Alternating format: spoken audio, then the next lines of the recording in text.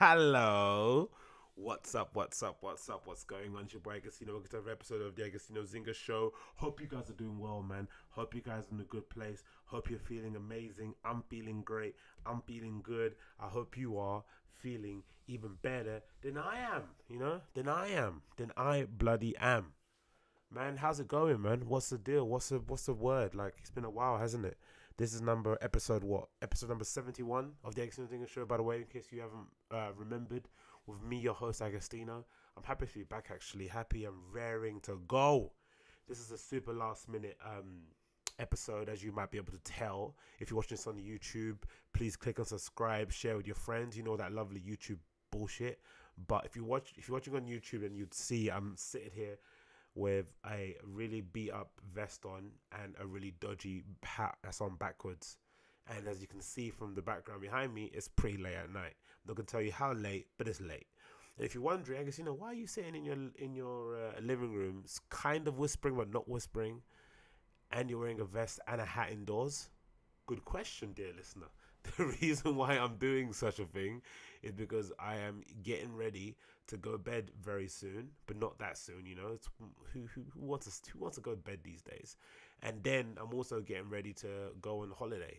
Going to Madrid, sunny Madrid in Spain for the weekend to go see the brunette's family, hang out with a few of her friends, get a bit locked up, do the old British on holiday thing, and then hopefully come back here in the land of fruit and honey in one piece.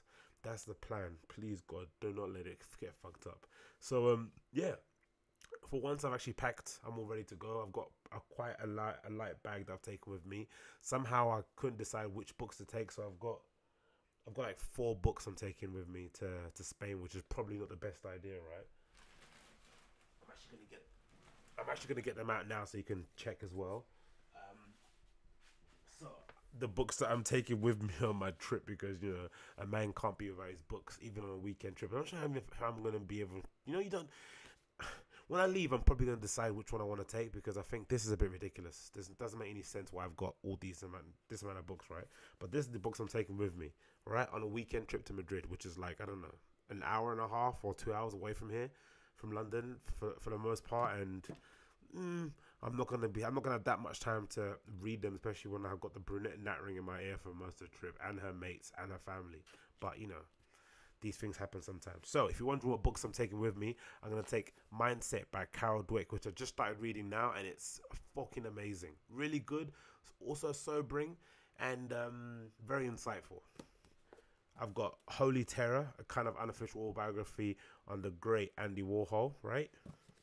I got Daily Stoic because I've been reading this forever. It's a book that I've been reading since last year. I think I had it. I just keep going through it every year, highlighting bits that I like, blah blah blah. And then of course, Black Rednecks, White Liberals, which is an amazing book that I highly recommend you guys check out, especially if you're trying to figure out what the whole Candace Owens Black Republican sort of lark is about. This kind of sheds some light on it. It's not as mean-spirited and as nasty as what Candace Owens is talking about, and it's not as attack doggy as what Tanasi Coates kind of like quite eloquently described her as. It's not that mean, but it does kind of represent another. It does give paint another picture of what it meant to be uh, a black redneck and a white liberal, especially before the 60s in America. So if you're interested in that, definitely I recommend you check that out. But look at these books I'm taking with me to Madrid. Does that make any sense with me? It doesn't make any sense. For those of you listening on the audio, I've got 4 books which I just read out the titles to you, and it's fair to say the books that I buy are not small pamphlets, or the books that anyone sells these days aren't small pamphlets, right? I don't. There used to be a time where there was a time where books were really small. I remember that being a thing. Or maybe I just had, I don't know, maybe I just didn't, I wasn't really paying attention, but I do remember books being a lot smaller. I remember you had books that you read, right? Like The Great Gatsby, and then you had like textbooks, like maths books and shit. That was it. There was no in between. But now you have books like, I don't know, like Tim Ferriss, for instance. He's got his book, The Tribal Mentors, which is sitting over there on the other side of the table, and he's got another book, The 4 Hour Chef, which are fucking Bibles, right? They're kind of self-help books, but they're kind of made in the style of a textbook.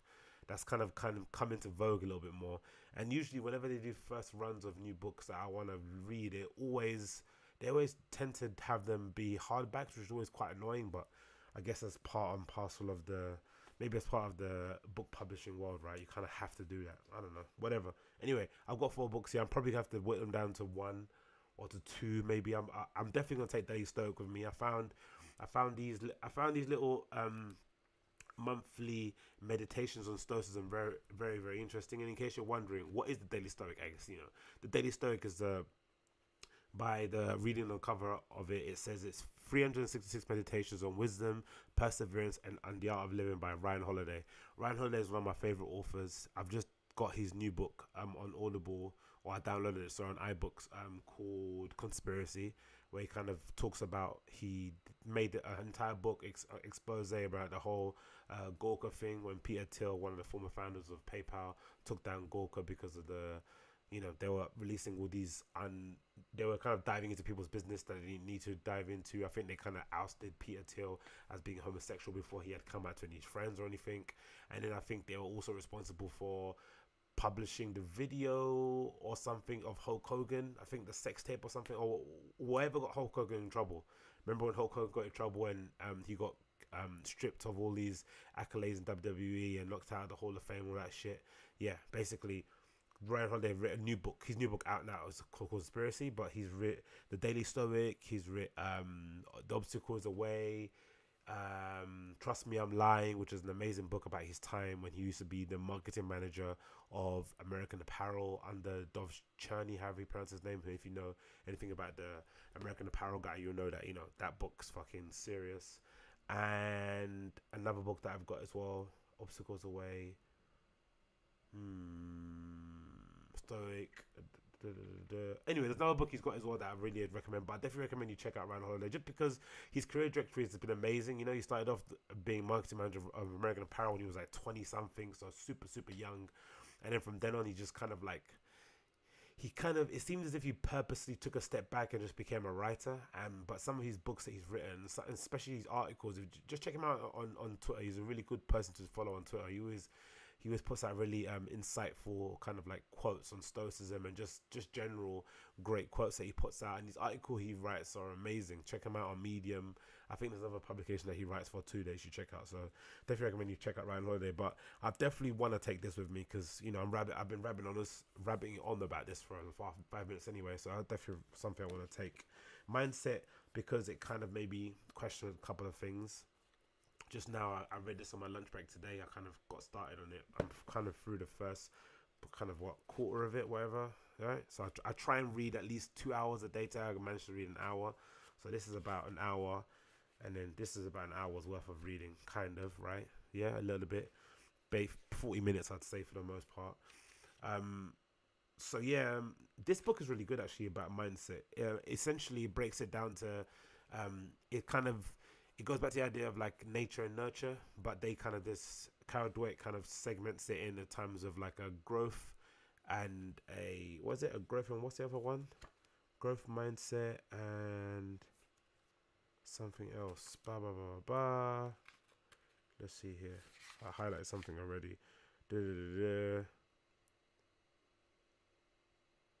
Oh, it's about people's mindsets, right? So the idea behind it is about, if you're a kid and I think it gives an example about if you're a kid and you got given bad results, right, for a test you thought you were going to get high results in, you thought you were going to get an A, you get a C, then when you're going home and before you go home, you go to your car to go home, and then you see that you got a parking ticket.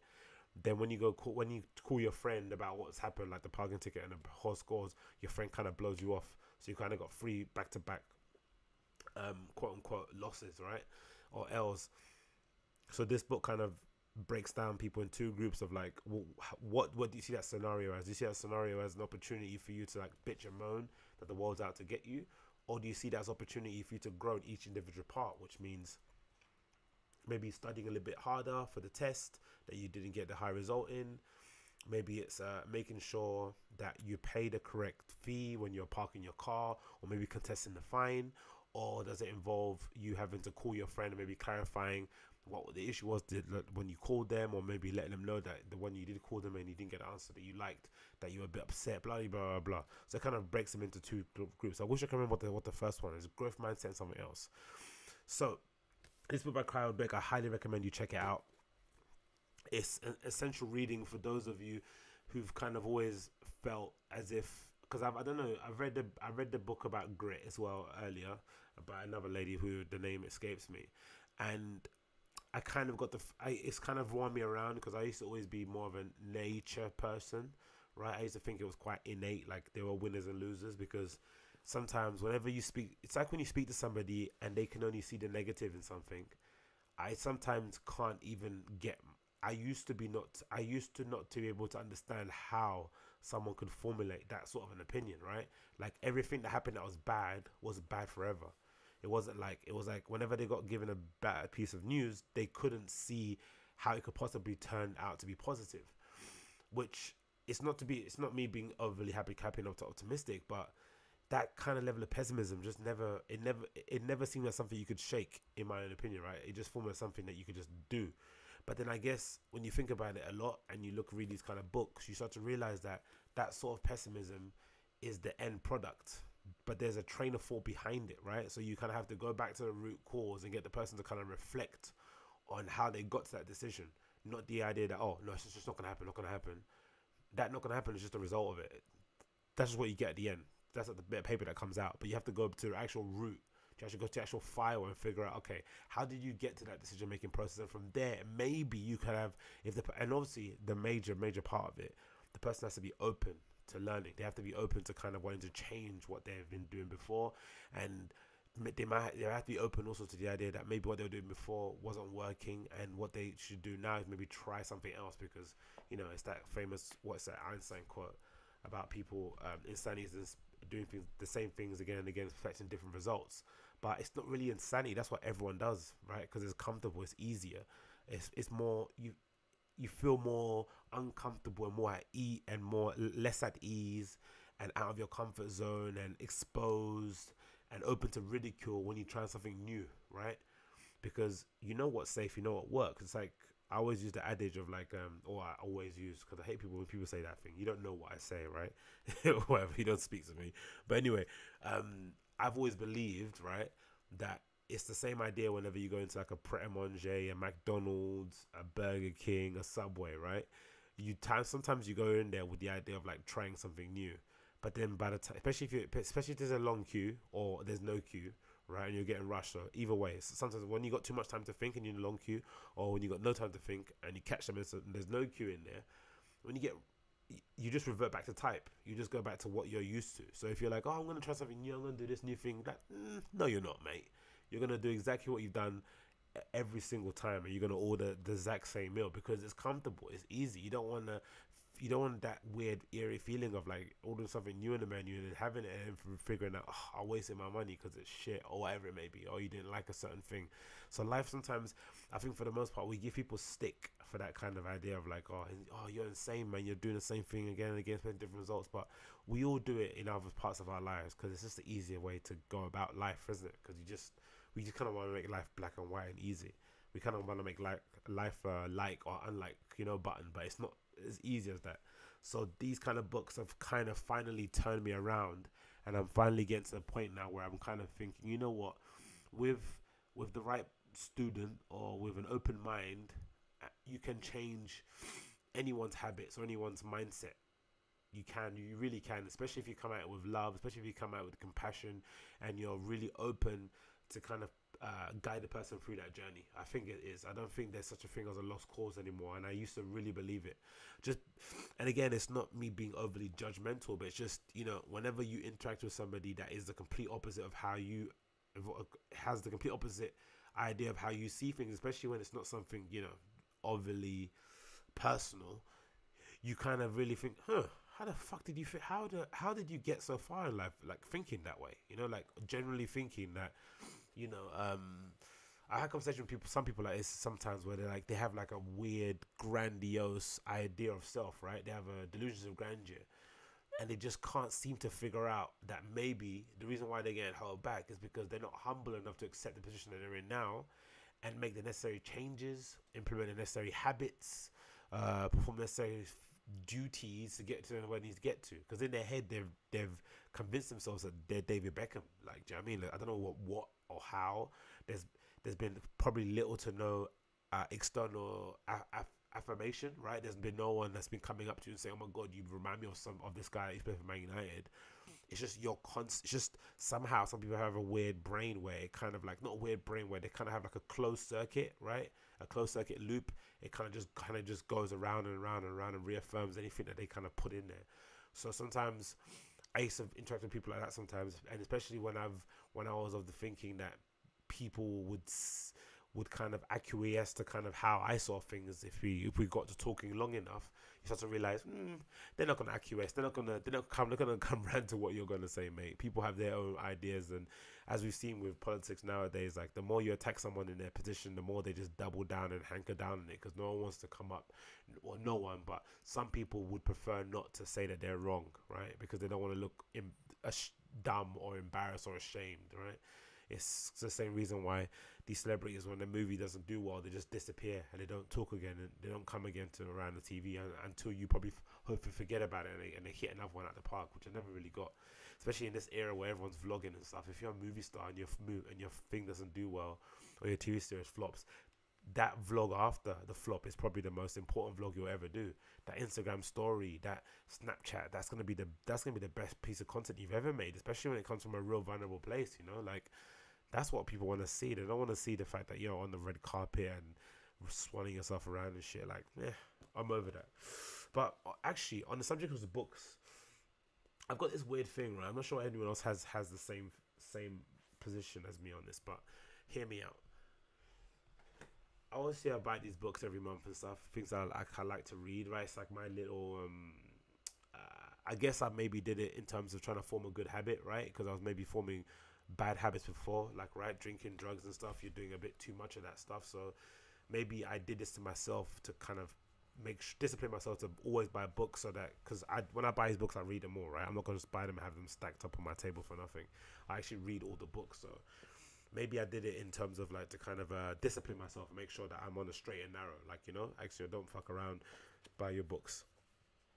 But there's also a weird, I don't know, I feel, right, this is just my own opinion, as if there's like a weird there's a weird battle against, there's a weird, not battle, but there's forces outside there, right, that don't really like it or kind of look down upon you when you're overly ready, right? Like when you like books or you like to read articles or you can quote things, there's kind of a bit of like an internal roll your eyes. Now, I don't necessarily go out of my way to say what I read or to mention stuff that I'm reading on the internet or whatever stuff I see in a magazine, but I'm at a bit of a disadvantage because I don't really have many friends, right? Many close friends that I kind of socialize with on an everyday basis. I got colleagues at work that I hang out with sometimes. I got maybe some people I might see on the weekends here and there. If I go to a certain area, right? If I happen to go to Dawson, I might see certain people. If I go to South, I'll see different sort of people. If I go North, different people. Blah blah blah blah blah. So it's not even like the same group of people. It's like a different community of them, right? So I don't necessarily have that. I don't necessarily have that base where I can constantly unload that kind of conversation.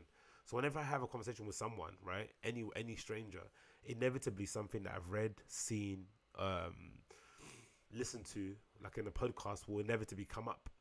And I sometimes feel as if like it's not like I'm trying to show them how much I read, right, or let them know what I listen to, but I sometimes get the feeling that they get that feeling. And there's also this idea that sometimes, especially I heard this backhanded compliment a couple of times with my books and stuff, like, oh, what book are you pretending to read now, right?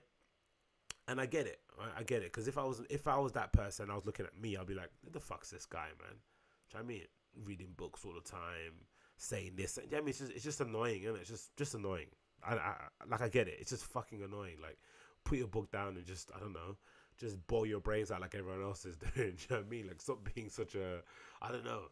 Just stop finding things to stimulate your mind, and it's just annoying, right? It's like the guy in the bar that knows everyone all the languages. It's like after 20 minutes, I'm pretty sure everyone's gonna want to punch him in the face, right? I'm pretty sure, but some people would want to. Not me, because I want to be that guy, right? I want to bloody be like Limitless, innit? Like Bradley Cooper and Limitless. Take that pill and just start, do you know what I mean, fighting and shit. Have a 6-pack and just start speaking mad languages. That would be so sick. But I do sometimes get that feeling, and it's my reaction to it lately, right? Which is something I've never thought I'd do in a million years, is to kind of hide my books. I found myself hiding my books, whether it's putting them in a backpack, whether it's when I walk out with them outside. I always have the kind of cover facing in inside my body. So when I'm holding it in my hand, right, I kind of have it facing my ribs. I don't have the cover facing out, so people can read it. It's very weird, man. Whenever I go to read somewhere in a public space, I always try and pick the deepest corner away from everyone, so no one can kind of see. It's very, very strange. Or even when I'm on a train, I'll kind of lower the book down so no one can see the cover again. It's a super strange thing, isn't it?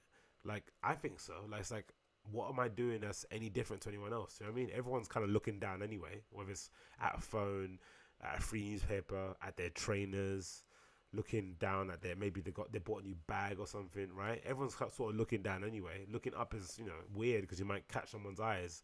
Or like I do. I remember I actually loved doing that actually. Oh my God, I actually love looking eyes with strangers and just like trying to stare them out on trains.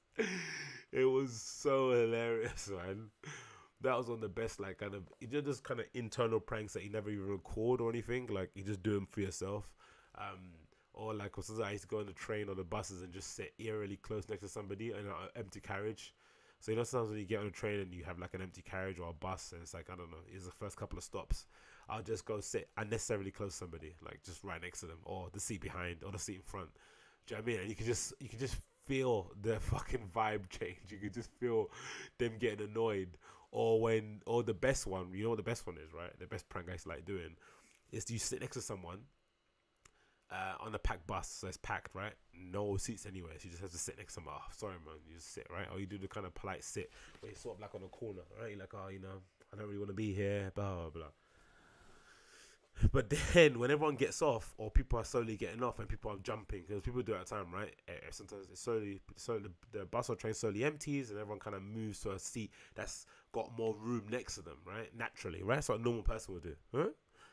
Not I would remain seated in that seat next to that person and just vibe it out until the very bitter end. And you could just feel them getting annoyed. Like, what the fuck? There's a seat right in front of you, especially when you're in a bus and you got the upper deck and you got the seats in the rows, right? And there's like 5 rows of seats in front of you free, and you're still sitting next to that dude that you sat next to 20 minutes ago. Oh, first off, for shit. Anyway, but my mind is so mad. But anyway, someone saying your mind is imagine telling yourself your mind is so mad. That's how to pat yourself on the head, man. But yeah, I hide my books a lot, man, which is really bad, because I feel as if like intellectualism is not really rated highly these days. People don't really give a shit if you read shit, right? Everyone's kind of like we're in this weird little group thing where they're sharing the same 7 Guardian articles every other week, right? I get it for the most part, but you know, I don't necessarily do this as well for external gratification either. I'm not looking for pats on the back or people to say, oh my God, that's great what you're doing. Like, could care less, right? So I'm not that bothered about it in general, but just an interesting thing to analyze, you know, like people really hate it when you read books, man. Like I can feel the disdain around me. I can feel it, like, for sure. Strangers, colleagues, friends, I can feel the kind of like, oh, here he goes, reedy, here he goes, reedy Aggie, you know, reedy, like, I get it. It's one of I haven't necessarily got an opinion on it yet. I haven't really, you know, I don't really get annoyed by it because I understand, man. You know, if I saw me reading books, I'd get pissed off too. But c'est la vie. What else is on the ticket? What else is on the ticket? What else I want to speak about with you lovely people? What's here? Oh, this great article actually.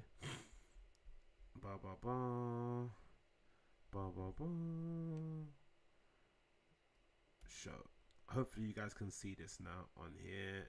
Yes, you can. Awesome. Cool. So if you're not, I'm gonna link all these articles into the if you're not watching this, I'll link all the articles in the description below and you guys can check it out yourself. So Next things, one of my second big loves, or another big love in my life apart from reading, is DJing, or just going out and having a good time. Actually, slash right, slash going out and having a good time. I'd say I'm a fan of nightlife, right, as opposed to I'm a DJ. I think I'm just a nightlife fan, a connoisseur of getting fucked up. You know, that's my kind of like mo. Right? Forget being one of those vloggers and shit. I want to be a professional fucking rapper. Do you know what I mean? Just like going out and just getting on it every single weekend. That'd be an amazing job. But somehow making content around it, right? It would probably be disastrous, right? I'd probably get Harvey Weinstein in a couple of months into it. But it'd be a fun ride.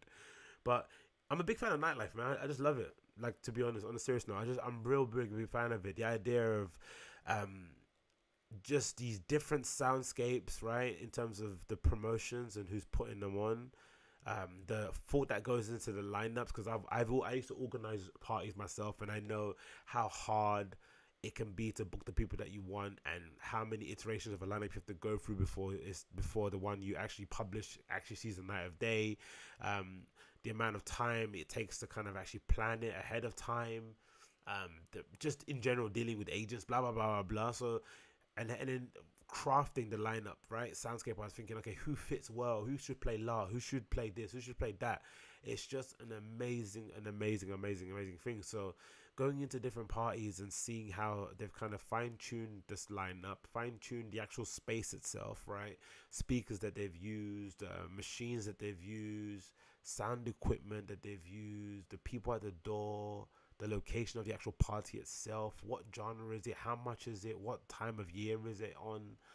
Just fucking insane. There's so many variables that make it so much fun, so much fun. Like it could never get boring. Like, especially when you come, I think that's probably what helps me, because I come at it 60% in love with nightlife, and 40% just in love with just the idea of like going from like being like this fairly normal and fairly sober to just getting completely caned, right? There's something really satisfying about the idea of like progressively throughout the night, accompanied by this amazing soundtrack, right, of these DJs playing for the entire night, or you from it can even start from you at home playing a mix that you found on Spotify or SoundCloud or something, and then playing that, and then maybe syncing over some tracks onto your iPhone or Android, and then hopping onto a train and then getting in there. So from like 0 to 100 levels of like sobriety, right? You're going from sober to absolutely wasted, and you're being accompanied by this amazing soundtrack underneath. I think it's amazing, absolutely amazing. So I'd say I'm a fan of nightlife more so than a DJ. And one of the things I do love about DJs, right, especially the ones that I kind of follow, are the ones that get on it too, right, that have a good time. Those are the ones I love, right? I've never really been a big Ben UFO fan, for instance, right, because he's just he's surgeon, right? He's a surgeon. He doesn't drink. I've not seen him drink. I don't think I've even seen him dance, right? Behind the decks, like, he's an amazing DJ, but he doesn't look like he's having fun, or he doesn't look like he'd be a fun time out, let's say, right? And that's again, that could be completely off base, and Ben UFO could be probably one of the nicest people you could go out with, and he's super fun, and he likes to do everything, right? But, or maybe he doesn't, because, you know, he's just a different kind of person. But I prefer the person that's like a bit of a maverick, you know, a little bit on the edge, right? For lack of a better term, a rock star DJ, right? That's the kind of thing that I want to see. But also, not even a rock star DJ, just like, that's a bit reductive, right? But it's the idea that underground music anyway attracts a certain type of person, right? That want to go. Like, I went to Berlin the other week or the other month to run the half marathon, but essentially to go out in Berlin and enjoy myself and have a good time, right? And go to some sort of underground parties, underground clubs, blah blah blah blah. There's a certain type of person who leaves their house, right, gets dressed up and goes to an underground party somewhere, surrounded by people who they don't know, doing God knows what, right? So for the most part, you want your DJ to reflect the people on the dance floor. It doesn't usually happen. But then I saw this amazing interview, right, with this lady DJ, right, called Dr. Rubinstein, right, from Berlin, which is an amazing interview. And it really kind of does away with the idea that, you know, DJs shouldn't be having fun, DJs shouldn't be on the dance floor, or having a good time in general. And I like the idea that when she goes to DJ, because she's a big DJ, she plays at, you know, all the big clubs in Berlin, and she mentioned something along the lines of like, when she's playing a party that she actually wants to attend, she'll DJ, do a set, and then just jump on the dance floor, and then people will be shocked that she's there because, you know, she's a big DJ. But it kind of reminds me of the thing that I remember hearing Tyler the Creator say, and a couple other people, right, when they go see bands playing Coachella or other festivals, instead of having that festival pass, instead of, because they're performing, instead of standing on stage and watching the artist from behind, right, which is always kind of a weird angle. I've always thought, in my opinion, again, just me in it, right? Why would you stand behind the artist? It's like, I can't even see what you're doing, right? He would instead go in the front. So usually the kind of front section is reserved for VIP. So just stand there, and that's a better time. And I think, yeah, I 100% agree. I'd much rather do that than, you know, stand aside the stage. And that's kind of the same idea that Dr. Rubinstein had with hope you're pronouncing her name right. Dr. Rubinstein had with this interview. But there's a section here that I kind of wanted to pick out and read that I thought was really, really interesting. So what does it say here? It says so Dr. Rubinstein says in this interview with Electronic Beats, right? And the interview is called Dr. Rubinstein on acid techno, dancing, and her love for rave culture. You should check it out, but I'll link it in the description below. She says, and I quote, "There are a lot of unwritten rules about what to do. If you want to become successful into techno, like the clear necessity to produce and release your own music, but that's not for me. I rarely see any other DJ on the dance floor. Sometimes I'm recognized while I'm dancing, and people often say like, 'Oh my God, it's so cool that you're dancing with us.' And I'm thinking, where else should I be dancing?" And I think that's amazing, right? Because I know for me, when I used to promote parties, I used to love being in the smoking area, right? Because, you know, just you want to be the center of attention. You want everyone to kind of come around and say, "Oh my God, great party, hey, yo." I mean, it's just it's pure narcissism, right? You just want your ego to get petted, especially, or ego to get stroked. Sorry, how do I say petted? You want your ego to get stroked, especially when you're putting on a night and it's flopped. The previous four have been a complete failure, and the lineup you had before had to change 7 times, and you know, just the general politics of just like putting on a party. When you finally do have a good one, you kind of want to be out front. I knew I did anyway, right? But then also when you're DJing, sometimes you can sometimes get you can sometimes form this weird detachment from dancing, from the dance floor, because you're so used to your perspective is always from behind the booth, right? It's sort of like people that are used to always going to festivals or gigs, always have VIP. You have a different experience than I do, the general, you know, the GA guy, right? The general admission, the kind of like basic person. You have a different level, you have a different perspective of what a gig or a party should be. So then when you do, imagine when you do the opposite, right? Imagine when you for the first time decide to go back on the dance floor, or you decide for the first time to just buy like a general ticket.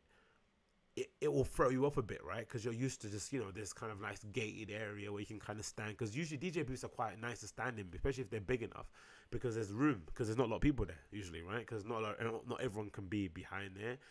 And there's loads of popcorns you can pick out. You can get a drink. You can maybe do your drugs in peace, blah, blah, blah. It's a nice area. I kind of get it, right? But for the most part, I found a lot of my learnings, right?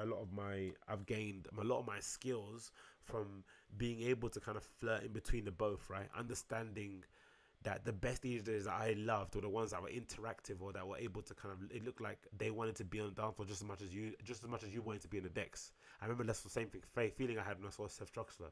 Like, he was just like it felt as if, like, if he could, he would play 10 songs in advance and then just join us on the dance floor and get on it, right? And we wanted to do this. We wanted to be behind him in the booth, like patting him on the back and telling him how amazing he was. So I think that is one of the best things about nightlife, right? That's what kind of, that probably explains why so many people that are involved in the culture, whether they're promoters, event managers, DJs themselves, producers, whatever, all come from it's usually from the bottom upwards. It's never usually from the bottom downwards, right? It's like, or from the outside. It's usually guys that used to like get on it, go out, have a good time, right? Who kind of maybe over a long period of time, finally thought, you know what, I want to get involved as well. And they kind of finally bought a laptop, got a MIDI player, and started making songs or DJing and stuff. I would imagine so. Like that's probably the reason why a lot of it happens that way, for the most part, anyway. But yeah, I'm a big fan of Dr. Rubenstein. It was a great, great, great interview that I recommend you check out. There's another quote here as well that I want to quickly read that might be of interest as well. Dr. Rubenstein quotes, "If I'm not playing, you won't ever find me in a DJ booth. It's really not a fun place for me. I also don't let people hang out in the booth while I'm playing. It's distracting to me. I'm working. I'm trying to build a special connection with the crowd. And if there's always people passing by and staring at the dance floor, it doesn't work."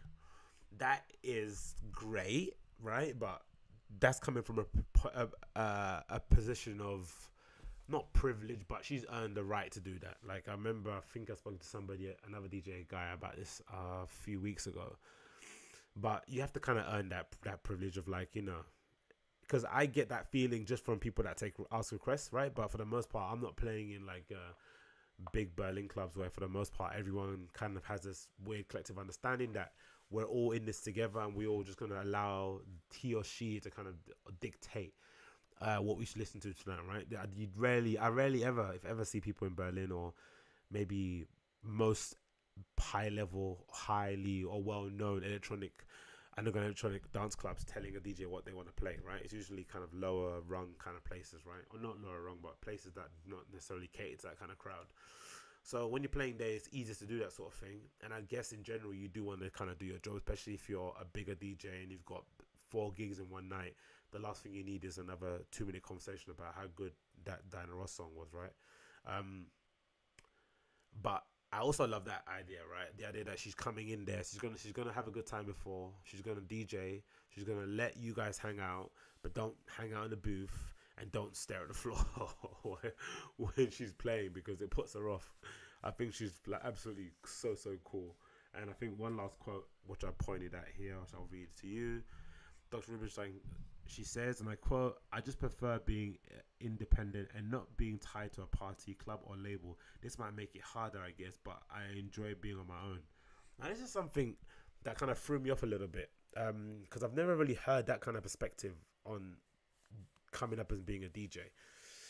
Because essentially, when you want to play, well, I think so. The rule is, for me anyway, this is my own interpretation from like, I don't know, 10 or so years of like putting on nights and DJing myself, right, or attempting to DJ myself.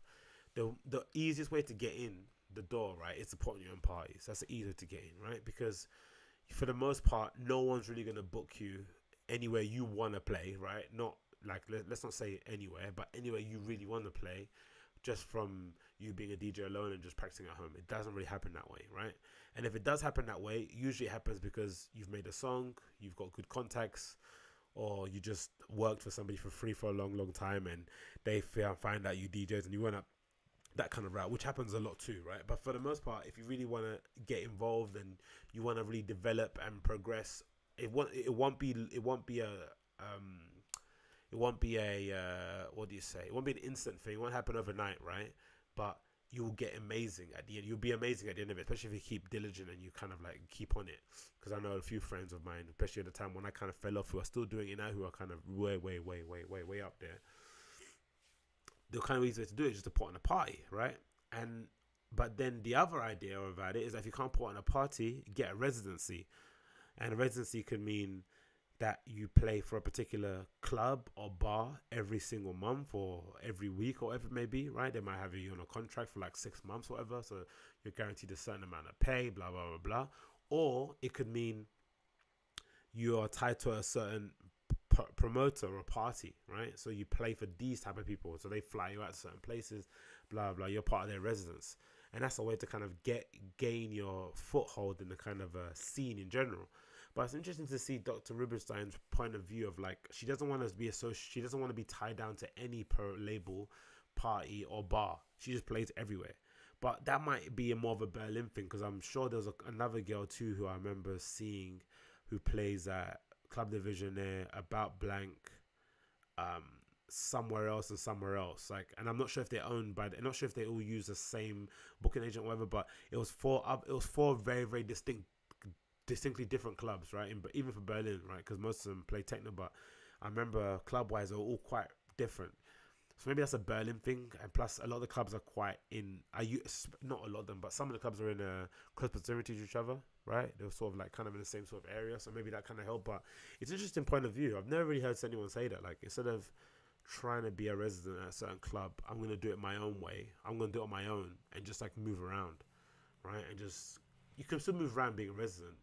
Well, maybe you can't because I guess if you're a resident and you're playing for a big club, they'll obviously get you in on the dates that everyone else wants you to play, right? So that necessarily mean you can't necessarily go other places, and you might be playing for the same crowd again and again and again, which I can understand can maybe a bit tired. It can be tiresome maybe to some people, but I thought that interview was awesome, man. And like I said before, I just love it. I just love DJs that have a good time and get on it. I don't like the robots. So yeah. So if you're any Ben UFO fans out there who kind of got butthurt about what I said, I apologize, mate. But come on, who doesn't like if you know who Ricardo Villalobos is, and if you don't, please Google him right now, Ricardo Villalobos. I'm actually gonna link a video of Ricardo. Let me make a note of it on this computer here actually before I move into the next subject. Ricardo Villalobos gear vid, right? I'm gonna link it on here actually so you guys can check it out. But Ricardo Villalobos is an absolute legend. Who do you rather see, right? Ricardo Villalobos doing his thing, like flailing his arms, spinning around, pirouetting and shit, or just Ben UFO just like don't get me wrong, killing it, right? Absolutely destroying the room, but just like like a fucking doctor, you know what I mean? Just like a surgeon, just like precision, just not even. I've never seen. I don't think I've ever seen Benny Furr even do a two-step. I know I might be exaggerating. I'm going over the edge. I'm being disrespectful, whatever. Hopefully, I'm not, because it's just DJ behind a booth. But I don't think I've ever seen him. No, I don't think I've seen him do a two-step. He just like he kills it. But Jesus, man, have a little bit of fun, mate. What else? Next subject. Talk about Cali a little bit. What I noticed here? I put an interview of Caramel Bobby from GQ, which I'll probably you know what, I'll skip that for another interview. Radar Radio controversy. This is probably super late talking about this, but you've probably seen it already everywhere. I guess some people, I guess a couple of girls came out, or a few girls maybe came out and accused someone from the station, not sure if it was presenters or people that work there, of sexual misconduct, which led to a few other instances coming out. And then I'm assuming Radar Radio tried to cover it up or try to like play it down, which then led to the backlash, which then led to some girl posting on Tumblr or somebody or somewhere else like an op-ed about how they have a culture of like not acknowledging those kind of things that are occurring in a building. And eventually the public outrage was enough to kind of like the public outrage got to a point where Radar Radio decided to kind of suspend streaming for a period of time. I'm not sure if they're still suspended now, because controversy like this is always interesting to me, right? It's that 48-hour thing, right? I remember Drake saying ages ago one time, right? After 48 hours, if anyone still cares, that's when you address it, sort of thing, right? I remember, let's see if are they actually still operational now, or are they still offline? Because that would be interesting to see. Because I remember they put out something about they were kind of like pausing, not suspending, they were kind of putting a pause on streaming anything. Now they tweet anything? No, they haven't tweeted anything since April 16th. And the last tweet they got on here is, we have decided to suspend broadcasting until we are in position to address the recent commentary around aspects of the station. It's nearly been a month and they haven't said anything, which is a long time. So that's very, very interesting. Are they still posting things on featured article? No, the last post is April the 4th. They've got an article on M Honcho. So yeah, it's been quiet for the minute. They're not doing anything. No on air. Nothing's been on air for the whole time. So it's interesting because I remember it kind of leaking all over social, because I kept seeing people that I know, right? Like friends of mine who got shows on there saying, "Oh, it's with great regret." But after everyone kind of had the same sort of line. It was just a very weird. Social media is strange, man. Social justice warriors, not social justice, or social justice on social media is very strange. The way it kind of unfolds, because everyone kind of had the same blurb, and then everyone was kind of saying the same thing, but no one was really talking about it. And then I had to kind of dig a bit deeper to find out what actually happened. But maybe I came on my feed late. I know maybe that was I didn't see all the kind of like allegations and shit. But I had to kind of dig through the allegations, and when I did see the allegations, what it stems to me, again, this is me not reading that much into it. I'm not that kind of well versed in the whole topic again, so take my opinion only with a pinch of salt. But from what it seems to me outside looking in, it just seems like that friction between like goons, right, road guys and hipsters, it just didn't work. It doesn't work, I think, for the most part, and it just didn't work, right? They come from two different worlds. If they were in school, right, one will be the bully and one will be getting beat, and one group will be getting bullied, and the road guys wouldn't be the ones getting bullied. Let's just be real on that, right? And it never really works. But for the most part, I don't know why, but hipsters have a real fascination with like hanging out or being around that sort of energy. I don't know what it is. Maybe it's the danger. It's like those there's this thing in the gay scene where they kind of like they like to kind of dress up like chavs and wear like tracksuits and or like shotters, right? Like UK like drug dealers, right? Street goons or whatever they may. I don't know what international people call them, but you know, shotters, like little youths on the street, on road, whatever. They like to kind of wear that side bag and tracksuits and Air Maxes and hats and stuff. Like, it's big in the gay scene, and they sometimes like guys to dress up like that, right? They want to like fuck someone that looks like that. The girls want to hang around with people with that sort of energy. So it's not to say that, oh, what do you expect? But I just think that sort of, you just can't put that kind of energy together in this one room and expect it to be harmonious, especially when you don't have good internal HR processes, right, for people to report these kind of things. Because I'd hate to imagine what it must be like to be a girl in this environment and try and report that someone, right, don't know who, but let's say someone in that building, right, touched you up, right? Like would you've seen these guys at close quarters, right? And you've known them, heard the things that they speak about, you heard the kind of you've heard the way they describe certain situations that would kind of like, strike the fear of God in most people. And then you're gonna go and tell someone that when you gave him a hug, he reached down and touched your bum. Whew, you don't know what's gonna happen. So my thoughts only go out to those girls had to kind of put up with that. My thoughts also go out kind of a little bit weirdly enough to the kind of guys in there who kind of didn't know what to do, right? Didn't know what to tell, to report it, to stick up for someone, because that kind of environment also, you don't come from an environment where it's weird, right? You come from an environment where, it's dog eat dog sort of thing. But it's also interesting to see the reaction from people on the outside who kind of always hated Radar, right? Because the founder of Radar Radio is the son of Mike Ashley, so obviously someone that comes from a lot of wealth and a predominantly white group of lads sort of like started the station, obviously with investment from Mike Ashley. But he's a rich kid who's probably got more money than God, right? Who doesn't need to do this, and he's went out of his way because he enjoys the music to set up Radar Radio and put it out. I've heard a rumor, right, that guy that set up Radar Radio, Mike Ashley's son, the former owner of Newcastle, I heard supposedly he's the voice on one of Rick Ross' tunes. Like, there's a skit on one of Rick Ross's albums, I'm not sure which one it is, where the guy says it's like raining, and he's reading a poem. It's like a British guy reading a poem or something like that, and at the end of it he goes, 2 socks, 2 ankles, you do the maths, or something like that. I heard that was Mike Ashley's son who said that, supposedly. I'm not sure if that's true, but anyways, like, he went out of his way to do that. He set up a station, right? He put all these people on and allowed them to stream all across the world, right? And now, because of this controversy, which is obviously a real thing, it's a big topic, but it seems like everyone's kind of using it. The people that hated him use the opportunity to kind of kick him while he's down, or kick them while they're down. And I think that's a bit unfair. I also think I've read a lot of kind of entitled posts from a few people, right, who kind of feel as if like, because I think there was a sentiment which I kind of echoed a bit on Twitter, on social media, where I was thinking of like, yeah, this is a great opportunity for people to actually go and start their own stations, right? I think Jammer said something about he's going to start his own station off the back of it, because I remember he had a kind of a beef with one of the guys on the station, a kind of a little bit of a tit for tat that was quite entertaining. So he's kind of putting his mouth, he's kind of putting his money where his mouth is and kind of doing the job. But I remember someone writing an article, might have it in my notes actually, that they didn't think it was that they were getting annoyed that people were suggesting that they should go and start their own thing, because essentially, this guy kind of put his money where his mouth is and kind of got burnt, as it might happen in business. you obviously don't want it to happen under these circumstances. No, you don't want, you know what I mean, you don't want to get shut down because of sexual allegations and because you've got an environment that kind of encourages that sort of behavior.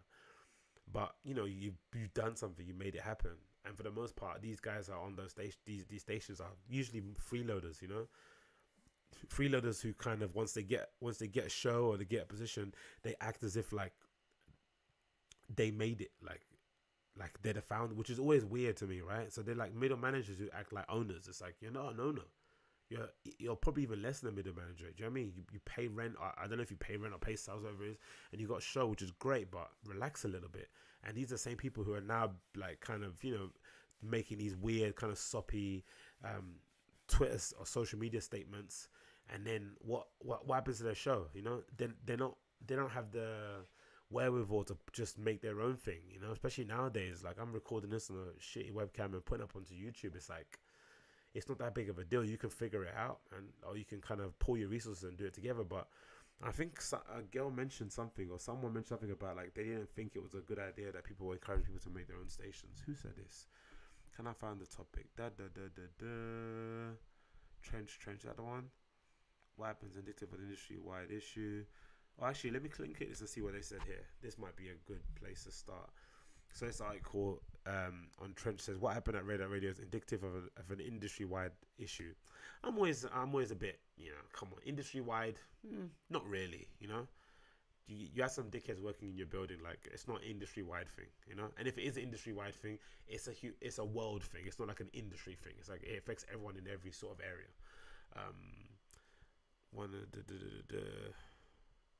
Should I read all this? Actually, I'm probably not. Oh, actually, let's see. Yeah, let's read one, because this is why I say you can't mix hipsters and goons. You just can't. This lady, not lady, who's wrote this? Jesse Bernard. It's probably not lady, probably a guy, because my little brother Jesse, his name's Jesse, and he spells his name the same way. Anyway, someone from Trench wrote this article about the Radar Radio thing, and they write, and I quote, another woman producer anonymously shared her experience with me. Like many other DJs, she was learning to DJ while working there for 6 months in 2016. She recalls a night where a prominent DJ was playing a set with about 12 other MCs present in the room. I was offered drinks and started to get a bit waved. The room was getting hot and packed, and I felt someone grab a handful of my thigh. She says, while this occurred during a live broadcast, the then 20-year-old explained how she froze, couldn't say a thing. After confiding in a friend, she went on to say that within a few weeks of the incident, I felt every time I came to Radar, the women who worked there staring at me and random MCs were trying to hit on me. Ugh. This is why I say goons and hipsters can't be in the same area. When I mean hipsters, I mean fashionistas, scene people. You can't be friends. I know Skepta likes some of you guys, right, for the most part, and he's like a decent lad, and he seems like everyone around him seems like a decent person, right? You don't really hear any sort of nonsense from their crew, apart from, who's the guy? Is it Solo 45 who's in prison for like 100 years for raping? But that's his own sort of like deviancy, right? He went out like Batman and was raping people, right? Which is bad to say, I know, whatever, but it seems like he was doing it, you know, for lack of a better pun, solo, right? But as a genre, right, or as a musical scene, that scene doesn't bode well with you guys, man. It doesn't blend well with fashionistas. It does not. These guys come from very harsh realities where that is a norm. I've been in a house party, right, where I grew up in Custom House, right, in Canning Town and Stratford, or where I used to go out sometimes to Forest Gate, but sometimes you get beat up there because you didn't go send bonds, whatever it may be, blah blah blah. But I remember going to house parties when I was under 16 and being in rooms where there were 12 people, or there was 12 guys for every one girl, right? I remember that. And that, not in the beginning of the night. Don't say, oh, that's the beginning when no one's come yet and you're really early. No. It's just from to begin to the end. And this is an era when bashment was a prominent music that was being played, right, in these parties. Bashment was a prominent music being played. Not grime, not R&B, not hip-hop, bashment. which, if you know anything about bashment, it requires a man and a woman, usually. Sometimes it can be whatever you want it to be, but for the most part, it requires a man and a woman to grind against each other vigorously, right? Vigorously, right? Sometimes throwing the other person up in the air, hundreds and hundreds and hundreds and hundreds of feet, right? In a sweaty, sweaty, sweaty environment. So imagine being a guy in that room and there's only 5 girls to choose from. What must happen, right? It just, you just go nuts. And the common decency level, the bar of like gentlemanly, the kind of the attitude that's expected in that room is so low. Like, for the most part, there might be good guys in there, but what's a good guy gonna do in a room full of absolute gorillas, like where everyone's kind of grabbing everything and you're like, oh, excuse me, would you mind dancing with me? You're gonna get nothing. So what do, you kind of assimilate to your environment, and you also become a creep, you also become a jerk. It's not like I'm excusing it, but that's the nature of that group of people, right? So to mix those two people in an effort to kind of like creatively inspire yourself, or to make it, I don't know, it's just not a good idea. I just don't think it's a good idea, unfortunately. Now, this girl shouldn't be in a position where she wants to see some guys spit, right? And what you call it, a gram session, people like rapping or whatever, doing their thing. She shouldn't be in a room where people are freestyling and feel as if like she might get sexually assaulted. Like, that's not on. No one's saying it is on, but we have to understand that hipsters and goons just do not mix. They just don't. I'm sorry, they don't mix, especially in an environment like that too, right? Where for the most part everyone kind of feels like an owner when they're not, or for the most part where everyone's kind of like on that weird journey where they're sort of like trying to make it in a kind of creative scene where there's no real rules, no real blueprint. Sometimes things get a bit foggy, right? You start to accept things that you really shouldn't be accepting because you feel as if like, oh, you never know, right?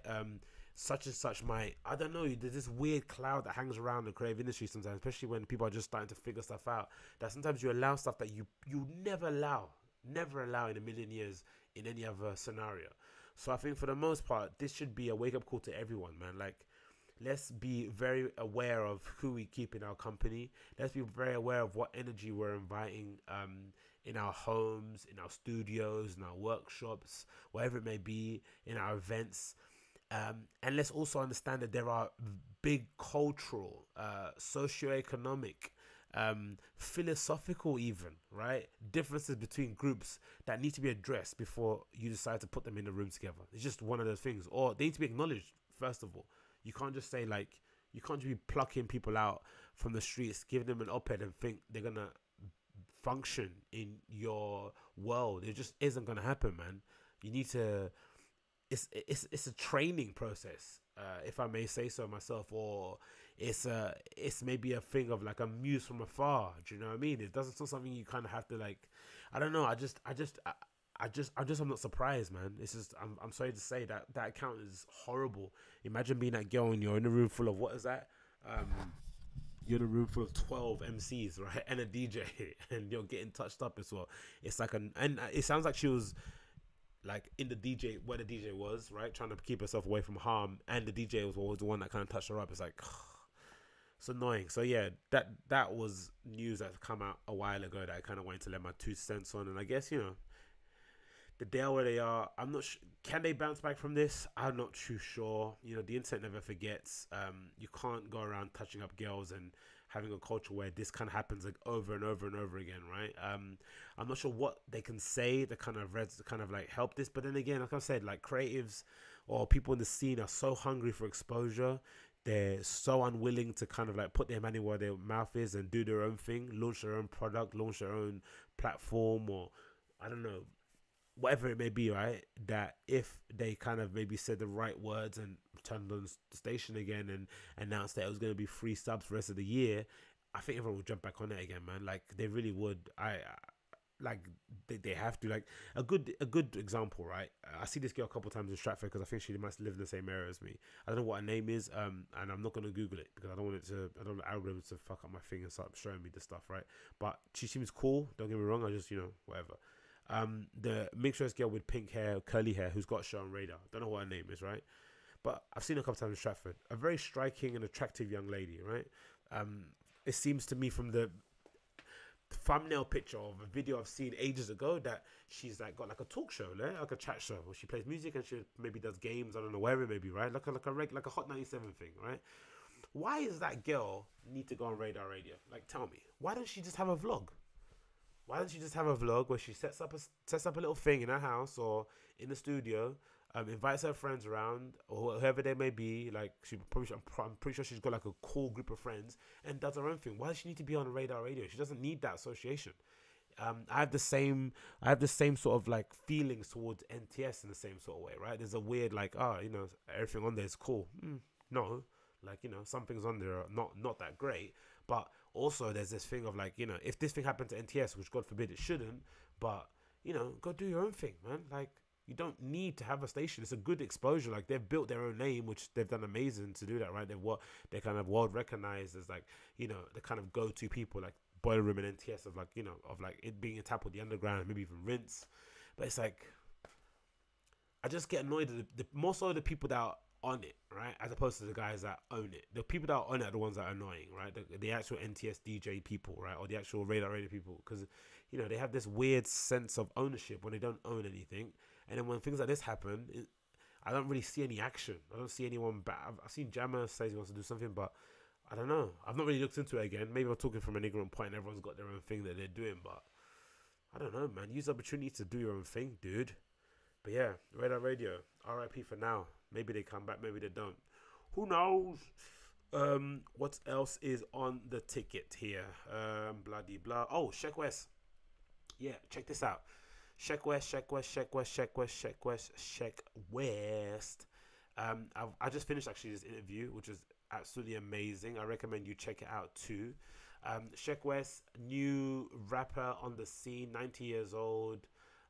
You might have heard of him. You might not have heard of him, but he's got an amazing, great story. And he gave an interview with No Jumper the other day recently. It's been a while since I've watched a No Jumper interview. Actually, to be honest, I've I usually bunch watch them. I watch them in bunches, right? I used to watch them all the time. But I kind of had enough. They were kind of the same. Especially the artist ones. So they all kind of come from the same sort of backgroundy type stuff, interest, la la la la. But I found Sheck West's story really, really interesting, mostly because of his real African roots, like because there's a lot of African Americans who aren't that really in tune with Africa for the most part, right? Especially because a lot of them don't really know where in Africa they're from because of the slave trade. But he seems to be very in tune with his African roots, mostly because of his parents.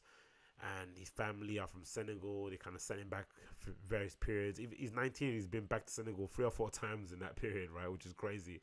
But the bit that really intrigued me was the super African bits, right? I think I've written a couple of them down here that I wanted to speak about. What was it?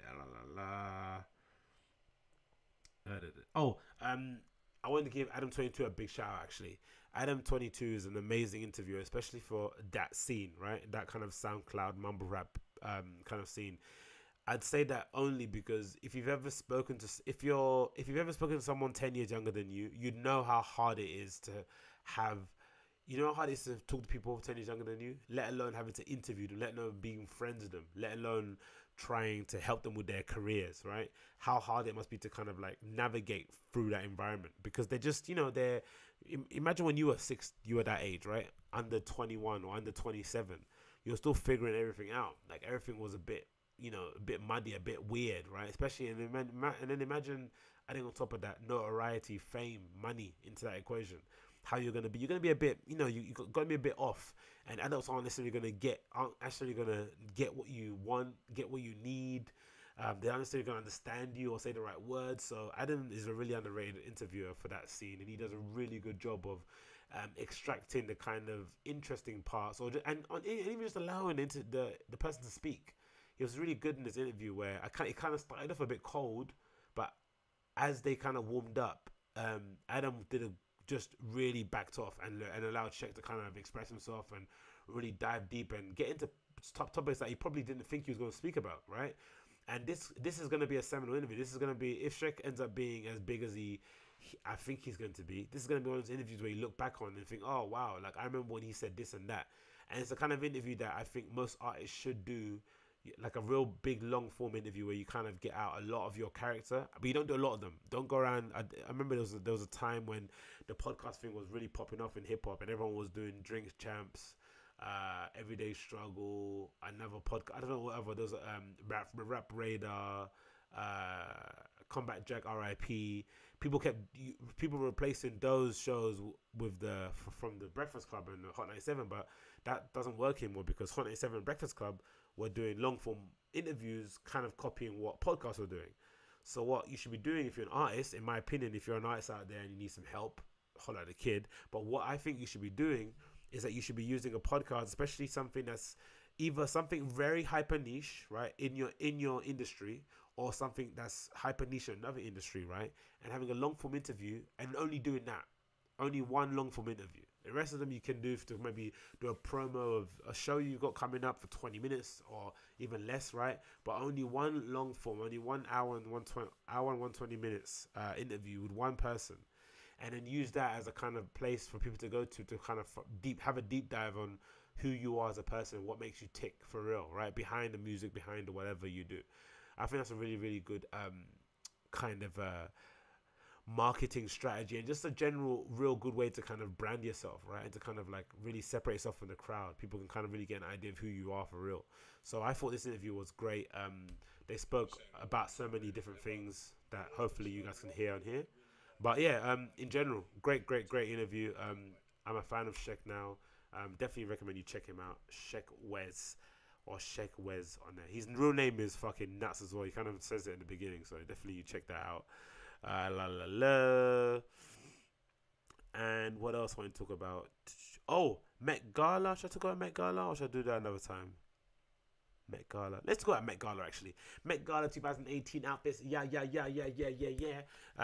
Heavenly Bodies was the theme. As per usual, the men were absolute pants, and some of the girls or some of the ladies were amazing. Actually, before we talk about the Met Gala or the Met Gala Mele, I'm gonna quickly run over and get a beer, or maybe just like this joint before we talk about the Met Gala. But let's get on the Met Gala, man. Let's get on the Met Gala wave. Met Gala wave Met Gala. Let's make sure this screen is on. It's showing. Oops, get out of there. It's showing the screen. Yep, cool. All right, let's get on the Met Gala wave. Met Gala. Let's go on the slideshow. Actually gonna spark up a joint. Probably won't get arrested on the old stream. Hopefully not anyway.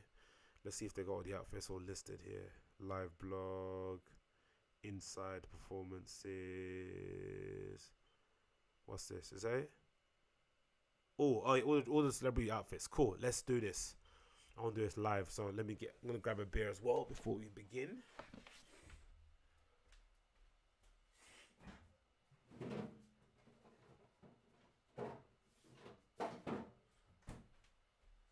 By the way, podcasting really is the best. If you listen to this and you don't have one yourself, please consider starting a podcast. You know, you could even do it with an app called Anchor. They let you do it, kind of record a podcast on your phone, and you can kind of get it out straight away, or you can just do what I used to do before and record them on voice notes and just upload it to SoundCloud. You know, just do it raw.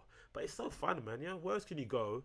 All right, spark up a little, grab yourself a beer, and talk about the Met Gala 2018, man. Where else can you do that? So yeah, Met Gala outfits. The guys are, like I said, were fucking horrendous, right? For the most part, right? The men were just, you know, like, what's the point? First off, let's start with the good, right? Or I'm just gonna flick through the slideshow. Why not? Because I think that's fun, right? To do that sort of thing. Let me make this full screen so you can see that on the old OBS. Or the old podcast. And again, if you're not watching this on YouTube, then I'll put the slideshow link on the description. But I'm sure if you're on social media and shit, I'm sure you've seen these pictures already, so you probably don't even need to see them again. But you definitely need to click and subscribe to my YouTube or podcast channel because that's a big job. Anyway, Blake Lively, number one. I thought she looked great. I thought Blake looked awesome. You don't really see her. I don't really feel like you see her that often out and about anymore, especially on red carpet. She seemed to have kind of regressed and kind of gone back into into just being an actress, right, and just doing her thing that way, which is amazing. I actually watched a movie that she was in a while back, the one with Ben Affleck, the one where he robs banks. What's that called? Oh, she's amazing in it. She plays like a junkie. Um, what's that movie called? Anyway, let me get up on the stream. Let me get up on my phone, see if I can remember the name of it. Maybe someone at home is shouting about it. That's why you shouldn't smoke on camera, because you cough like that and everyone thinks you're a loser. Blake Lively. What's his name? Oh, what did I say his name was? The Batman guy. Fuck. Bank robbery movie. Bank robbery. Let's see if that works. Oh, I forgot his name. Just said it now. Jesus Christ. My memory, man. It's going to absolute shit, mate. That's it. Town. The Town, or Town, right? That's an amazing movie. I definitely recommend you check it out. The Town, starring, who's the guy I mentioned? I forgot. Ben Affleck, Jeremy Renner, who's in, what else is he playing? He's a good actor, actually, that guy. He's in, what's that movie where he plays a guy in the Antarctic? He's got an undercover some murder of a girl that died. A Native Indian girl, Native American girl, Native Indian. Anyway, great movie. Highly recommend you check it out. So Blake looks amazing. I4, number one. Again, look how long I'm spending on this already. This lady, not a fan. Sorry. What's your name? Phoebe Waller-Bridge. No, thank you. Adoa Aboa. Not a fan at all. I thought she'd come a bit more. I thought she'd come much harder than that. It looks quite auntie-ish, the dress itself. I'm not a fan of her dyeing her hair. I thought she should have just kept it blonde. I don't think the dye actually worked with the outfit at all. By the way, cheers, in case you're listening. I just cracked open a little tin of Heineken because I'm rewatching the glorious pictures from the Met Gala 2018. Why wouldn't I be drinking Heineken? This young lady here is that North Korean survivor? Wendy Wu? No, it's not, is it? I think it's the other one, right? It was the one in red, I think. Maybe Lee Wen, I think so. Either way, not a fan of the outfits. Congrats for surviving, but not a fan of your outfits. Kristen Scott Thomas in Erdem. Nope, not a fan either. I thought Sienna Miller looked amazing, right? Sienna Miller's wearing Louis Vuitton and Fred Leighton jewelry with a Jimmy Choo bag. She looked brilliant. For those listening, she's wearing like a white long sleeve top, amazing on the body, a little bit baggy on the arms, with some great jewelry. It sort of looks like it kind of looks like, what do they call them? The floats that you put on the side of boats, right? So it kind of made out of silver and diamonds and shit. So there's kind of like, it's got like the rope and you put the kind of floats inside the boat. She's got an amazing, I don't know if that is even silver. I'd love to feel that material. Love to feel her. Yeah. And a nice little white clutch. She looks stunning, and an amazing crown. Like, Sienna Miller looks amazing. She's grown old so well. Now, I'm not just, now again, this is me saying this without knowing the gossip. She might have had some work done. I don't know if she has or hasn't, but I'm going to take it on face value. And I say Sienna Miller's aged amazingly well, mate. She looks hot as fuck. Like, she looks definitely like a nice hot, an amazingly attractive West London mummy. Sienna Miller looks awesome. What's his name? Lil Puff. Christian Combs. I wasn't a fan of his outfit at all. I thought he was doing way too much. He could have done that outfit a lot better than it looks on him, or maybe he just doesn't look that good in clothes. I'm not sure what it is with young Christian Combs, because he does wear a lot of Dolce & Gabbana, doesn't he? He's always on the runway for D&G when they kind of rent all the influencers for one day and fly them all down to Italy to wear their gaudy clothes. But yeah, I'm not a fan of the outfit at all. I thought these are the outfits that I kind of saw a lot, especially with women. This lady is called Mika Arganaza. I'm assuming she's a model because she has legs for days.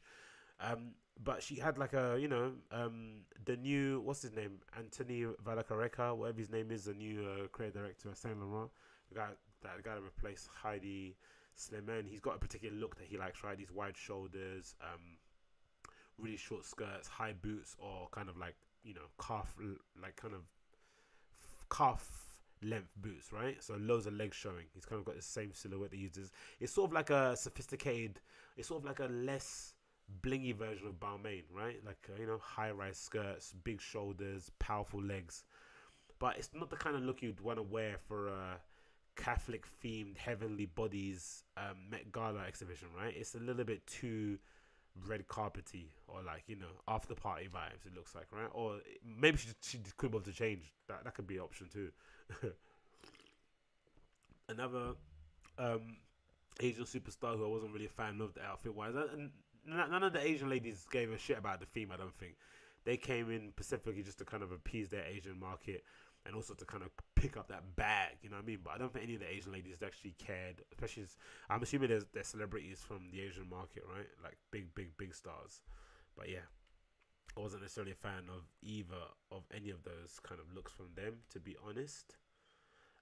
Claire Danes, a girl from Homeland, didn't look great at all. This dress is not flattering in the slightest. This has to be said. Let me zoom in a little bit here. It's not flattering at all. No way, Jose. Another lady who kind of wore a going out sort of outfit, which I wasn't a fan of, Charlotte Casarighi. She's very pretty anyway in general, but this outfit just doesn't do it for me. Maybe the boots just doesn't. Not a fan of it. Oh, this I'm a fan of totally. Joanne Smallston, Tommy Hilfiger, and Philip Tracy headpiece. She looks great, sort of like a gold statue. But is it me, or sometimes with people who are light skinned that wear this kind of caramel color always look a bit weird, right? So you look like you're kind of naked, especially when you zoom out a bit and you squint. Kind of like she's naked sometimes, which is a bit odd, I know to say, but I don't know. It's a bit like me. I tend not to wear dark brown at all, if ever, right? Or even sometimes, or even khaki or cream sometimes. I don't know. I just feel as if, like, I don't know. You just feel naked sometimes. But outfit wise, she smashed it. Joanne Small, so well done, my dear.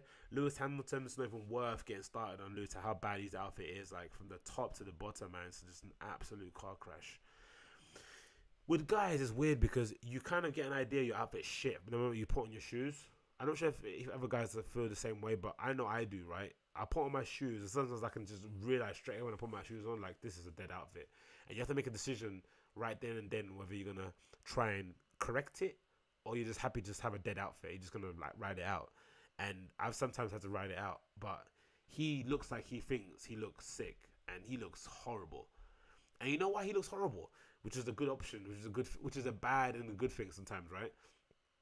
You look really bad when you don't see a picture on most of the big sort of like the guys in the back are always funny in their faces, the photographers. I think someone should make us a collage of them on Instagram. Maybe I'll do that actually. You always look, you look bad on these kind of things when you're not circulated amongst all the big sort of like, Instagram and Facebook and Twitter accounts that kind of regurgitate or repost this stuff. And you look really good when everyone posts your thing. But then you're sometimes in the middle where sometimes people are saying you're good, sometimes not.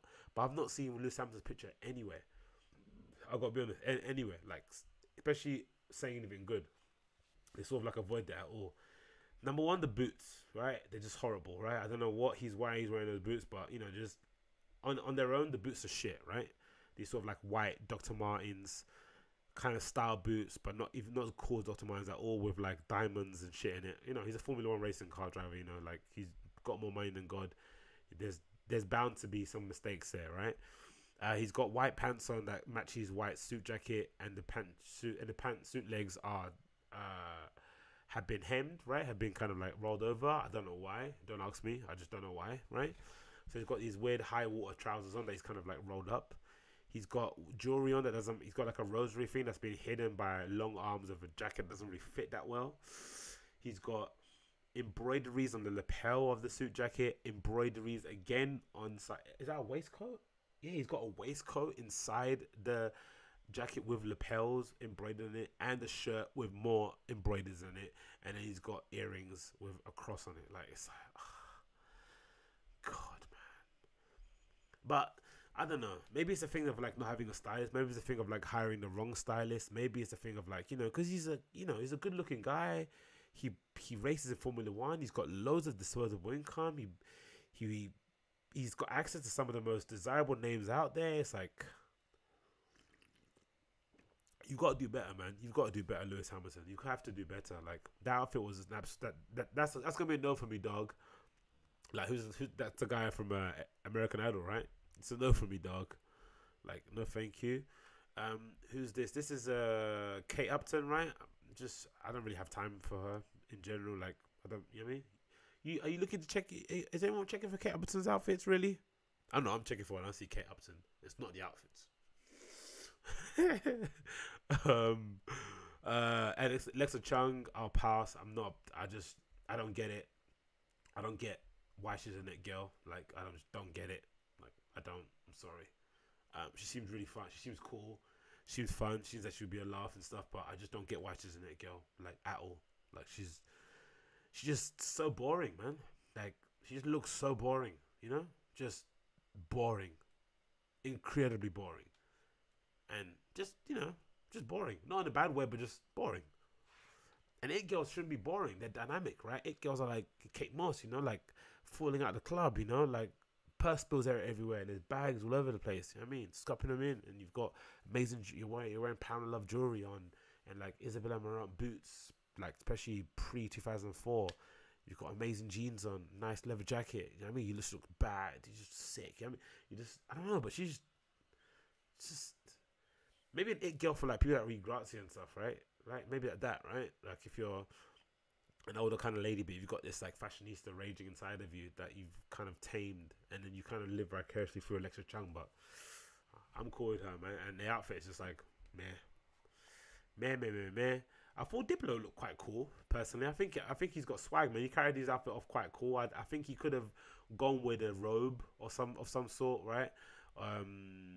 A frock, as Joe Budden loves to refer to them as. I think that he would have looked sick in that. But he looked okay. Another Asian lady who I don't care about. Salma Hayek, no, thank you. I don't know who you are. I'm just gonna say your name. What's this lady's name? That's not Jennifer Connelly, is it? Really? Okay, maybe it is. Okay, anyway, Jennifer Connelly, I wasn't a fan of her outfit at all. It just, don't know, it just doesn't look that great to me personally. I think that top bit kind of throws me off a little bit. Louis Vuitton, so I'm assuming this is, what's his face? The female creative director of Louis Vuitton. Oh, name escapes me. But it's probably made amazing, right? Because he's one of the best designers in the world, but I just don't like it on her. I don't think it works that well. Idris Elba just wore a black tux, so he gets a nil point from me. Sarah Paulson and Michael B. Jordan. Sarah Paulson's wearing a Prada dress, which is near here or there, but Michael B. Jordan is just wearing a horrendous off-white suit that just doesn't look great at all. Maybe because he's just too wham, right? He's just too blonks, like he doesn't look that great in suits. Because I don't know, when's the last time you've seen someone really hench that looks great in suits, right? So maybe it's just too blonks, but I just hate the suit itself. The massive patch on the sleeve, obviously with all the off-white code names and shit on it, right? With the speech bubbles and with the speech marks and shit. The belt he's wearing like inside the jacket, that's also outside the jacket. It's just annoying as well. It's just all wrong for me. I'm not a fan of that. That'll be a no for me, dog. Who else is here? Jordan Dunn I thought looked okay, maybe minus the shoes and the hair. I don't think the hair worked well with the outfit, and the shoes just weird, right? If you just kind of zoom in like that, right? Does it work? Jordan Dunn like that. I think that looks nice. I don't think the shoes and the hair work that well for me personally, so I wasn't a fan of her outfit. This lady, I don't know why she wore a jacket on her shoulder, but neither here or there. This one I can give a pass to as well. This I'll pass to. Let me try to get the ones I actually liked, and then I can just maybe comment on those a little bit, because some of these ones are just, they weren't that great, really. Oh, Selena Gomez looked really weird, didn't she? I'm not sure if she's pregnant or if she's just high or something, but she had that weird face, she was sort of like in pain or some shit. The dress was horrible too. Janelle Monáe needs to lay off the hats. She's got an amazingly pretty face and great hairstyles that I've seen her do sometimes, and the outfit's just like, I don't know. I'm just not a fan of it. And just lay off the hats. Too many hats, please.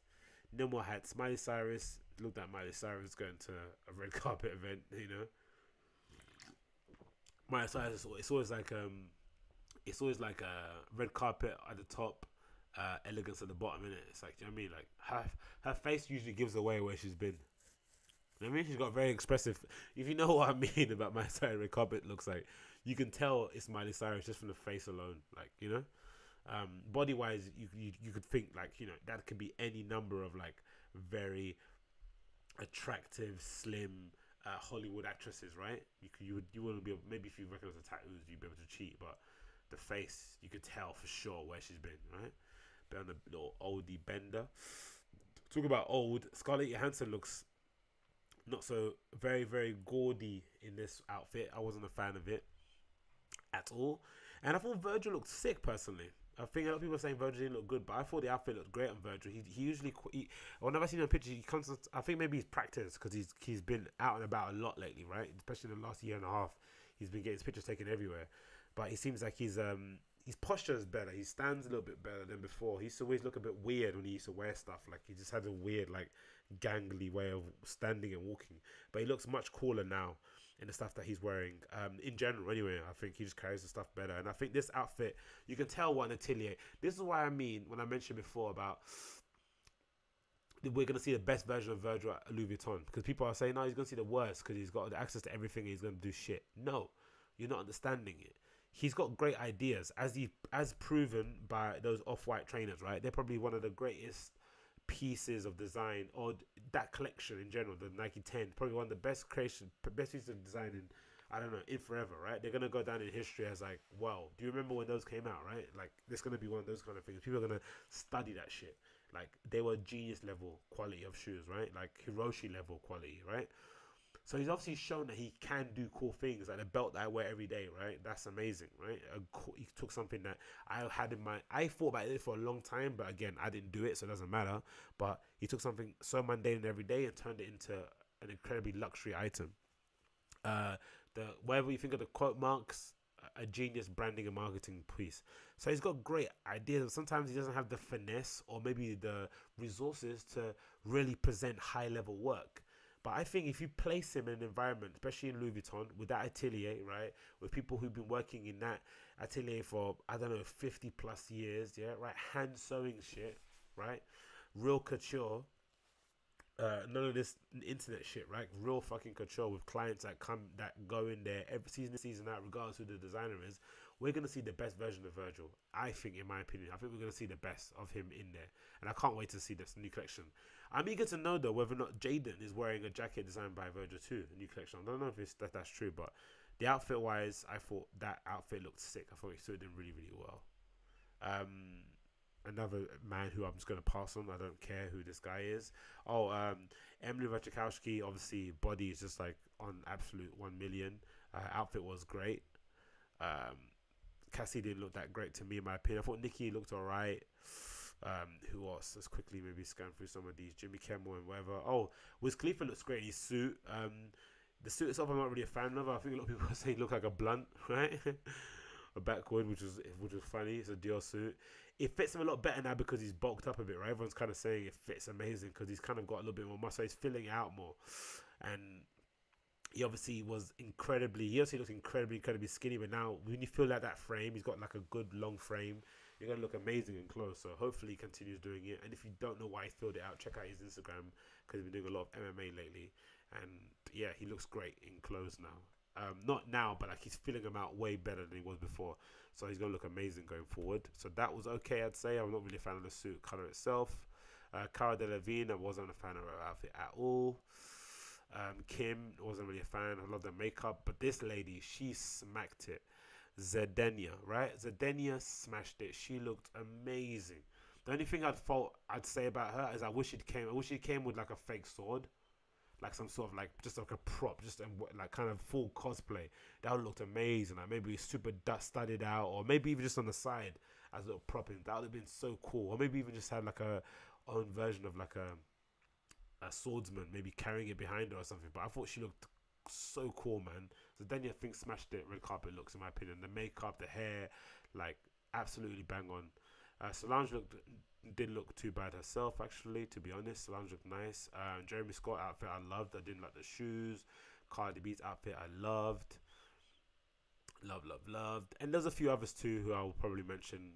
Probably not worth mentioning it now because I'm sure everyone's tired of seeing the pictures. Oh, Rihanna, of course, looked amazing. I wasn't really a fan of Kylie and Travis, but it was great to see them on the catwalk. Was it great to see them? I don't know. I don't really care. Was it great to see them? When catch yourself saying these kind of corny things, it was great to see them. Like, what?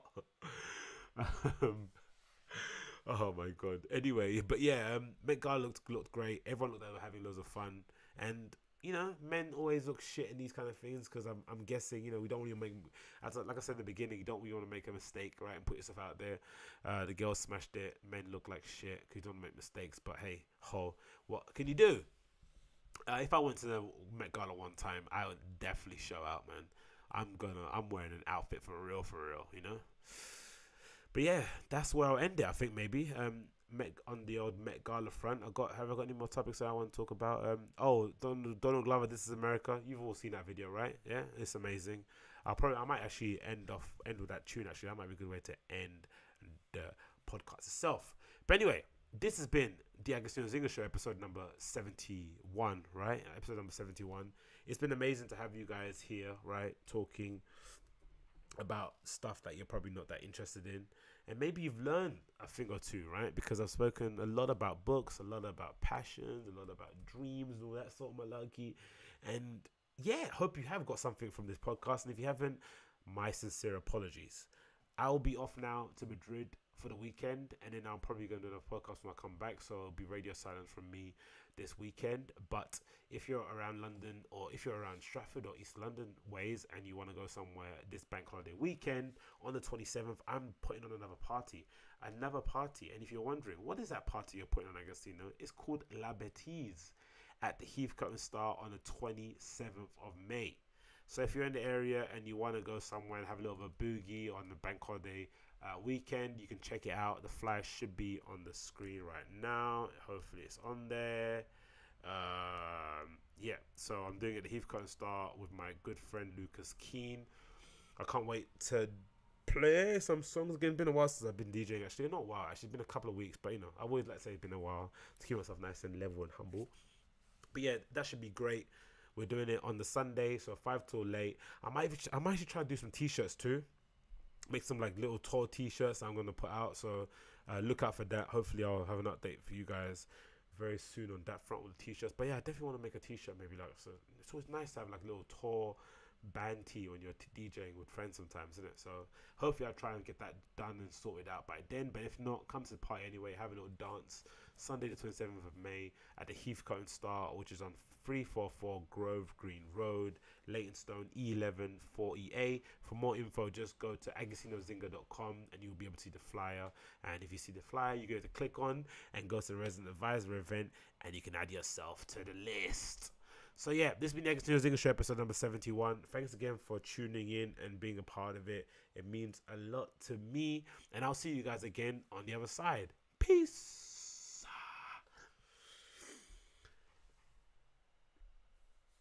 Do do do.